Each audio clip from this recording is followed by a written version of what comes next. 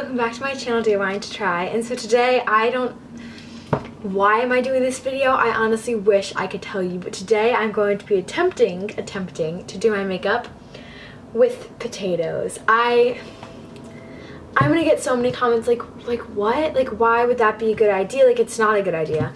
I can already assure you of that. I don't really know what, I watched them thoroughly, if that makes it any better.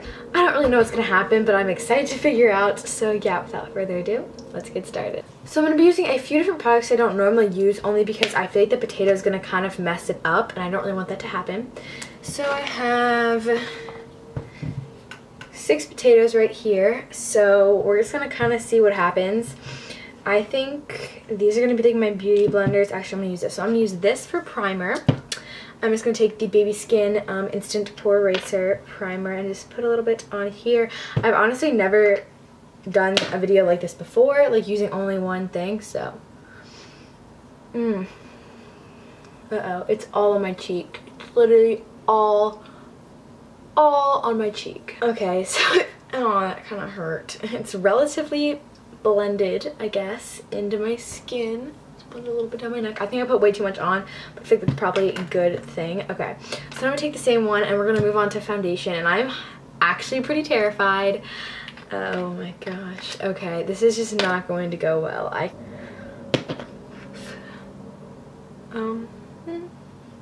think as long as I put it in like a, this is not gonna go well.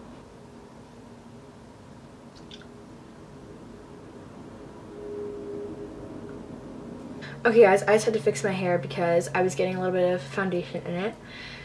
Oh, this is already so bad. Like, why would I think this is a good idea? It's just like I can't even like try to like actually blend it in. I'm just trying to not get it this streaky. For concealer, I'm going to be using the Rimmel Match Perfection, partly because it's like the only one that will actually work. So I feel like I should have gotten more of these like pointy potatoes. This is a sweet potato, or like a yam. But I didn't think that through very well, so we're just going to kind of work with what we've got.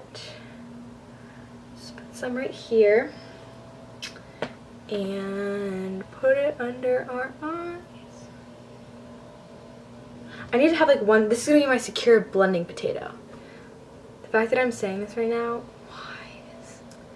why is this a thing? Actually, it's really not a thing. And basically all that this is good for is just like smearing it on my face, but not really like actually blending. Ooh, this one actually kind of works well. Oops. Alright, I don't know what to do. This will put a little bit on the eyelid, kind of blend it. Next, I'm going to move on to powder. And we're just gonna put some into here and then just get a potato and okay, so I'm just gonna put some here. So I have the powder right here, and I'm just gonna take this potato, and I feel like it won't pick up any of the powder. Okay, we do have some here. Okay, once we can finally set this, that'll be nice. I just don't know how I'm gonna get it off. Is there any other ones I can use? It's not really picking up anything. Okay, so this is what I'm gonna consider baking my face. I mean, it doesn't look terrible. You kind of can't really see it in real life, so if you could, you probably think it looks terrible. Now we're gonna move on to brows. How is this going to work? I wish I could tell you. Okay, so for brows, I tried to take this color, but it was just way too light for me. So we're just gonna kind of just ruin my favorite brow product I own. This is the e.l.f. Brow Duo. This is gonna be way too dark also.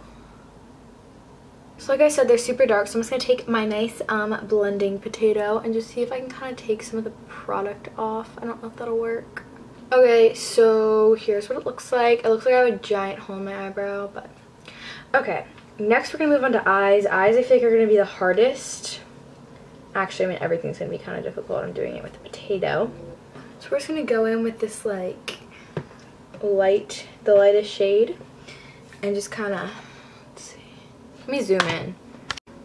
Oh no. Okay, so we're just going to put this all over my eyelid. And I'm just going to do this on one side and then I'm going to do it on the other. Next, I'm going to take this brows color, right here. And I'm just gonna get a little bit of that and just kind of put it in like the outer crease, sort of. Oh my gosh. Here's what we're looking with right now. We're just gonna take this dark shimmer color and just put a little bit in the very outer corner right there. Oh, perfect. Oh, nice fallout. I like that. So next I'm gonna be taking this potato right here and I'm just gonna be brushing off the excess powder like this and just smudging the fallout all over my face. Okay, so my face is still like not set at all, but next I'm just gonna take this potato right here and I'm just gonna dip it into this pink blush color.